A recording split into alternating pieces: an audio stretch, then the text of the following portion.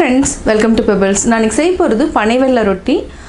அதாவது பனைவெல்லம் இன்னொன்னு என்னன்னா தென்னங்கருப்பட்டி. ரெண்டு கருப்பட்டி இருக்கு. இதுல வந்து நம்ம என்னன்னா பனைவெல்லத்துல வந்து செஞ்சனா ரொம்ப டேஸ்டா இருக்கும். அதே மாதிரி இது வந்து கொஞ்சம் காஸ்ட்லியும் கூட. இது வந்து கோயம்புத்தூர் ஸ்பெஷல். அதாவது கோதுமை மாவு இல்லனா மைதா மாவு ரெண்டுல நம்ம எது வேணாலும் எடுத்துக்கலாம்.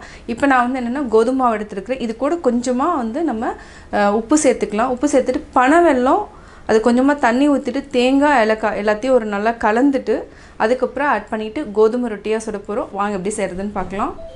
பனைவெல்ல ரொட்டிக்கு தேவையான பொருட்கள் 1.5 கப் கோதுமை மாவு எடுத்துக்கலாம். இது கூட லைட்டா ஒரே ஒரு பிஞ்ச் சால்ட் போட்டுருக்கேன்.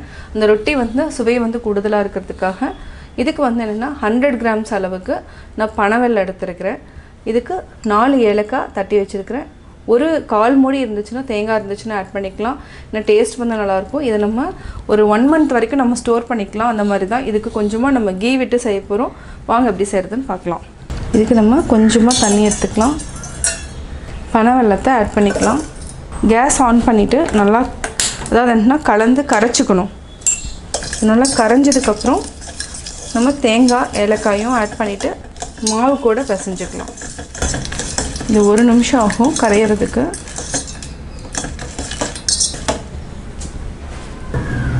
நல்லா கரைச்சிட்டோம். இப்போ வடிச்சுக்கலாம்.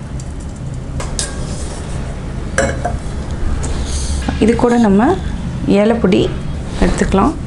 தேங்காய் நல்லா மிக்ஸ் பண்ணி விட்டுக்கோங்க. இது கொஞ்சம் நல்லா ஆறட்டும். அதுக்கப்புறம் தண்ணி தேவைன்னா நம்ம வந்து இது கூட மிக்ஸ் பண்ணி தண்ணியும் மிக்ஸ் பண்ணிவிட்டு நம்ம மாவு பிசைஞ்சுக்கலாம். இப்போ பார்த்தீங்கன்னா இப்படி இருக்கணும். இப்போ நம்ம கொஞ்சம் கொஞ்சமாக மிக்ஸ் பண்ணிக்கலாம். நல்லா மிக்ஸ் பண்ணி விடுங்க. நம்ம கடைசியாக ஒரு அரை டீஸ்பூன் அளவுக்கு நெய் விட்டுக்கலாம்.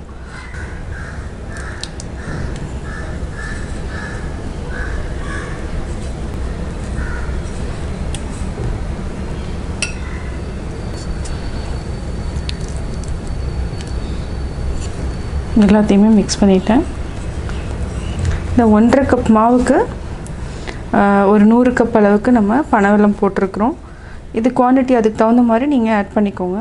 இப்போ நான் ஆல்ரெடி அந்த தேங்காய் ஏலக்காயெல்லாம் கலந்து வச்சு எல்லா தண்ணியும் நான் ஆட் பண்ணிட்டேன். இன்னும் கொஞ்சமாக தண்ணி விட்டு அதே பாத்திரத்தில் இருக்கிற தண்ணியும் ஆட் பண்ணிக்கிறேன். இது தேவையான அளவுக்கு ஊற்றிக்கலாம். இது மீதி இருந்தாலும் நம்ம தனியாக எடுத்து வச்சுக்கலாம். இந்த மாதிரி பதத்துக்கு நம்ம பிசைஞ்சிட்டோம். கொஞ்சமாக நெய் விட்டுட்டு ஒரு 20 மினிட்ஸ் வந்து ஊற வச்சிடலாம்.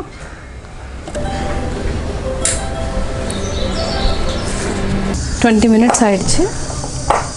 இப்போ நம்ம சின்ன சின்ன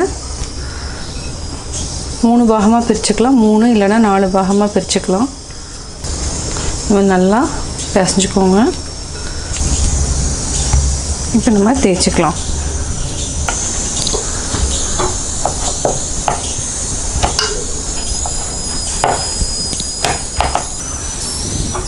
நம்ம ஏதாவது ஒரு மூடியோ ஏதாவது இருந்துச்சுன்னா இந்த மாதிரி ஷார்ப்பாக எடுத்துக்கோங்க. ஒரே ஷேப்புக்கு வரும்.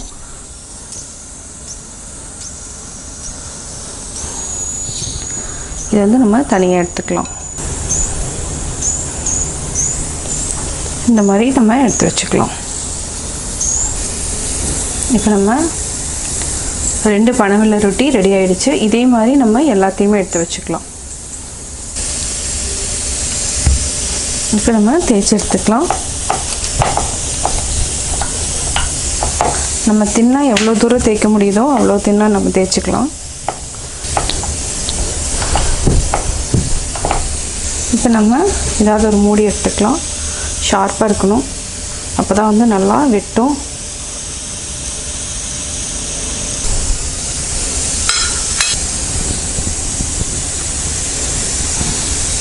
இந்த மாதிரி எல்லாத்தையுமே நம்ம எடுத்து வச்சுக்கலாம்.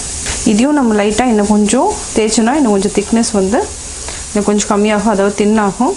அது வந்து என்னென்னா திருப்பியும் நம்ம வச்சு தேய்ச்சிக்கலாம். இப்போ பார்த்திங்கன்னா கொஞ்சம் நல்லா தின்னாயிருச்சு. இதே மாதிரி நம்ம எல்லாத்தையுமே எடுத்து வச்சு தேய்ச்சிக்கலாம்.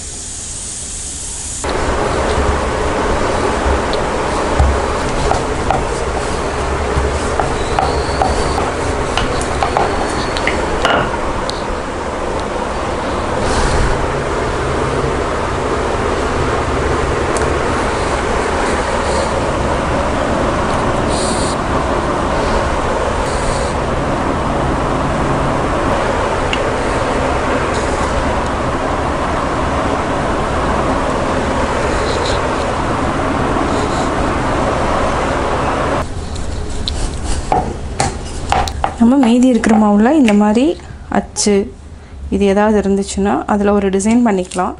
நம்ம இதை மட்டும் டீப் ஃப்ரை பண்ணி எடுத்துக்கலாம். இது வந்து எனக்கு ஒரு திடீர்னு ஒரு ஐடியா வந்துச்சு, அதனால் இதையும் செஞ்சு பார்த்துடலான்ட்டு நான் பனைவெல்ல ரொட்டிக்கோட இதையும் பண்ணுறேன். இது ஜஸ்ட்டு ப்ரெஸ் பண்ணி மட்டும் எடுத்துக்கலாம்.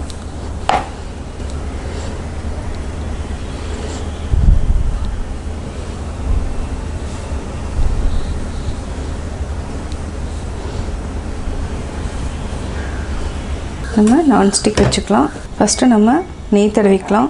கொஞ்சம் கல் நல்லா காஞ்சிருச்சு. இப்போது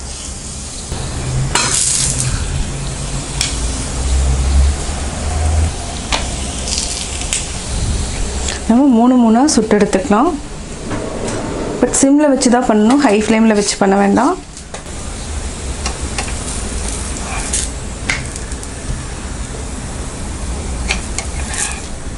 லைட்டாக நெய் ஊற்றிக்கலாம்.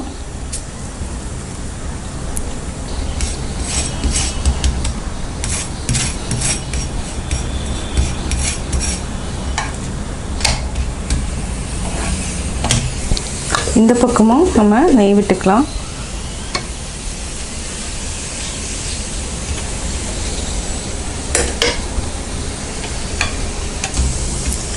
இது வந்து லைட்டாக நம்ம ஓரத்தில் வந்து நல்லா ப்ரெஸ் பண்ணி விடணும், நல்லா வேகும். இப்போ நல்லா வெந்துருச்சு, எடுத்துக்கலாம்.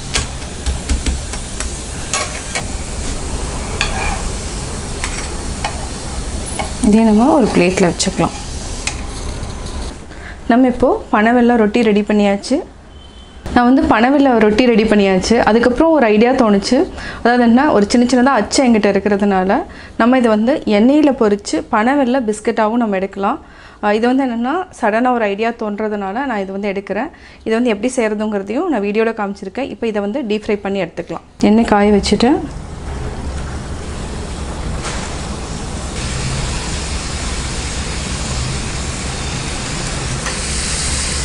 இப்போது பிஸ்கட் ரெடி ஆயிடுச்சு.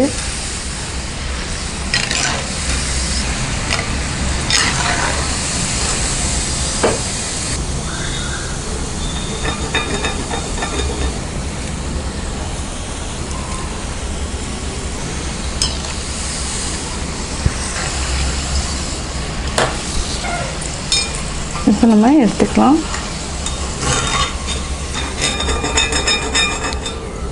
நான் வந்து இந்த அச்சுலையும் நான் வந்து எடுத்து இதையும் நான் பிஸ்கட் மாதிரி பண்ணிட்டேன்.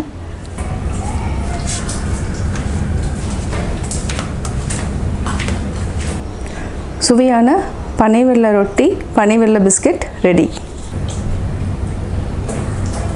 நான் பனைவெல்ல ரொட்டி எப்படி செஞ்சேங்கிறத பார்த்தீங்க. கட்டாயம் உங்களுக்கு இந்த வீடியோ பிடிச்சிருக்கும். இந்த வீடியோ பிடிச்சதுன்னா லைக் பண்ணுங்கள், ஷேர் பண்ணுங்கள், கமெண்ட் பண்ணுங்கள்.